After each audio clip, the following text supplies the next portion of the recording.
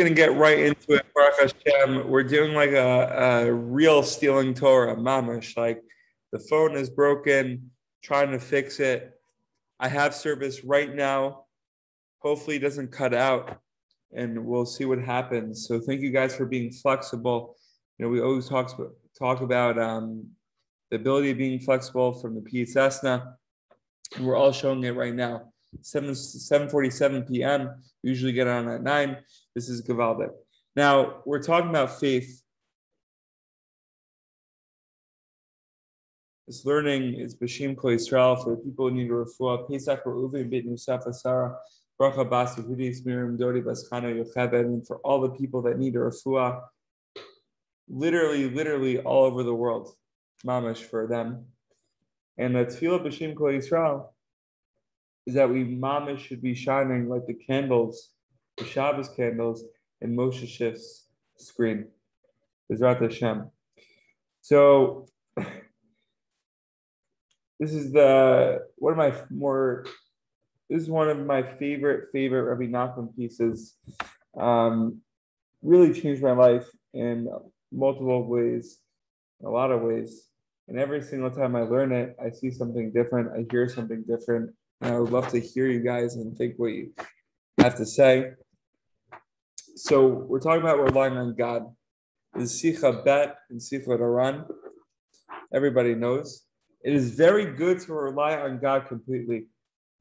As each day begins, entrust your every movement and those of all who depend on you into God's hands, asking that everything should go according to His will.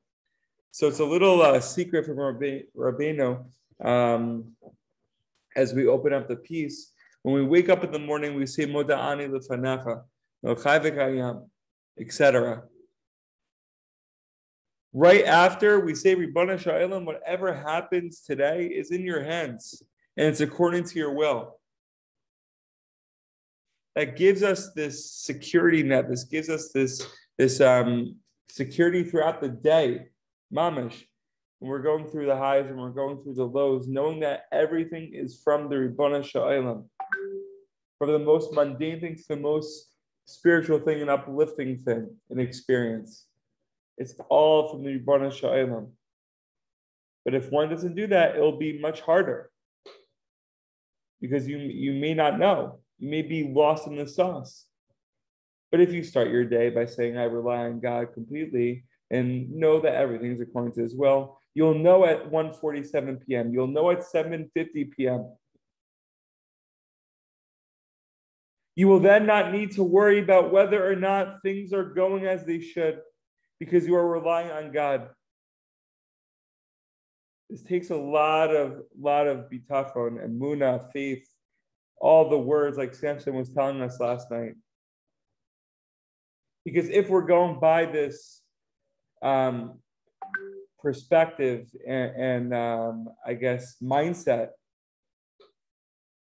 our eyes have to be open. We have to try to have our eyes open all the time. Because we could go through experience throughout the day where it may not seem like it's from Hashem, where it seems like it's separated, where it seems like, where's Hashem when I'm in this situation, or the situation that's happening around me? But this is where our eyes need to be open and say there's 40 days until Hanukkah, there's 5 until Shabbos. And we all know that it's one, everything is one. And one is Hashem. The world is Hashem. If He wants things to do differently from the way you may wish, you'll be willing to accept everything the way He wants it to be. Right now, obviously it's ideal to be consistent with time each and every night with stealing Torah. On the minute, we mamish try, chaver. Right now, we had an emergency stealing Torah, and look what happened. We're all relying on Hashem. We all said at the beginning of our days today, Ribbana Sha'elam, I rely on you. Everything's according to your will. You see, Farka had a quick time to steal some Torah. Michael's on the train, and it all worked out.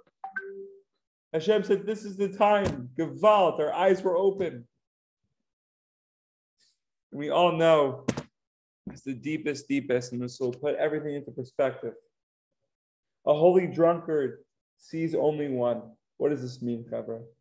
What is the difference between non-holy drunk and a holy drunk? A non-holy drunkard, if he sees 10 people, he says he sees 100. If he sees 1,000,000, he says he sees 10 million. And Samson is pointing to it right now. A holy drunkard sees only one. There's nothing else. However, sometimes we need to be, or all the time, we need to be a holy drunk.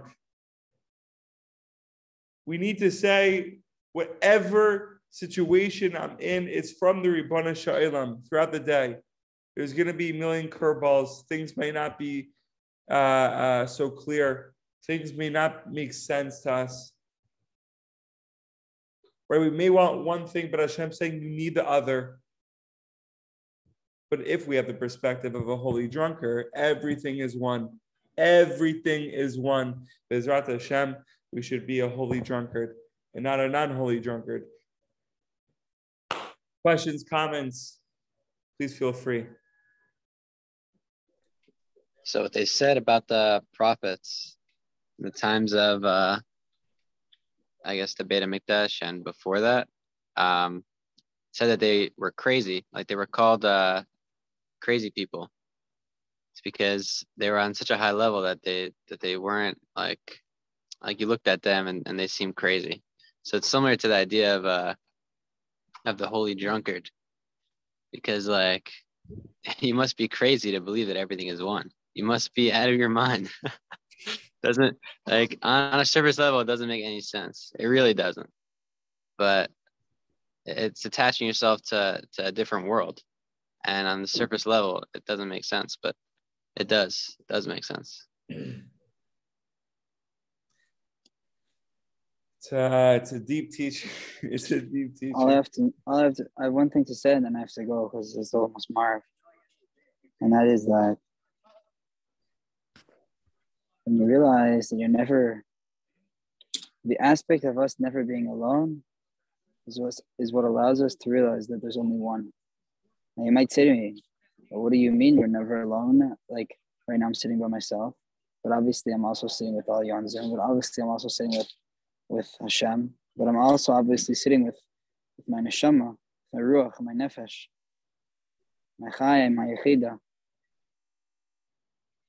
We realize it's all one. The realization that we have so many kochot, so much multiplicity in our lives, but it's all entirely one, as the fifth Lubavitch Rebbe said on the pasuk, Ma rabu ma'asecha Hashem. Ma rabu ma'asecha Hashem. There's a problem with that pasuk. Ma rabu ma'asecha. How great, how many are your actions? Hashem, Yud Kei Vav Kei. Everyone knows the name Yud Kei Vav Kei signifies unity and oneness. How is it possible that in oneness there's multiplicity? And he explains that by the lights of Hanukkah candles, this is a drush on Hanukkah. He explains by the lights of the Hanukkah candles and the hitnakdut, the fighting against the Yavanim, who also wanted one. They also wanted one, but they wanted the one to be the body. They didn't want the one to be the soul. And to realize that the multiplicity of the soul allows us to be one. The multiplicity of what's the line? The oneness of the soul allows multiplicity of the body, I think is the correct terminology for it. Realizing that our souls are entirely unified and therefore unifying the entire world within that concept. If this is too much, I'm sorry, I have to leave. The deep Kabbalist. So good. Baruch Hashem. Good night, everyone. Baruch Hashem. Does anyone else have anything to share? Hershki, oh, what a pleasure seeing you. Chevra, like this just all goes back to the point. We all know that each and every one of us, when we woke up in the morning, we said Moda'ani, we said all the brachos. In there we said, Ribbana Sha'olam, I rely on you. I'm relying on you throughout the day.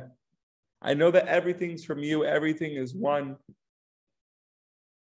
So it's a beautiful thing to get on at 7:57 p.m. It's working out with Farka's schedule, with Michael's schedule, with Jacob's, with Jordan's, with Yoni. It's a beautiful thing. beautiful, beautiful. Thank you, Ribbona Shalom, for bringing everyone here, for allowing them to really just awaken my soul. Mamash, firing it up, Chavra. Any other questions, comments, please feel free.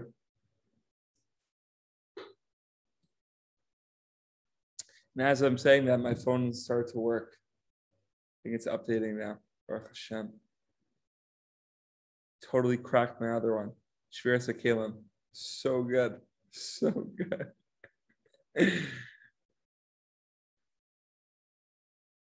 All right. Hershky has nothing to say, but everything to say. We all know. But he just doesn't want to reveal the secrets. Same with everyone else. Indescribable, mamish, indescribable chevra. We should all be healthy, happy, and successful, whether you're on the train, whether you're in Beit Shemesh, but just got to Herzliya, whether you're still on the beach doing major hisbodedus mamish, whether you're in Queens, whether you're in YU, visiting all the rabbis of New York and all the Kabbalists. Bezrat Hashem, we should all be healthy, happy, and successful. It really uses Torah, and it should change our days, change the way we live, should uplift the way we are. And Chavra, be well.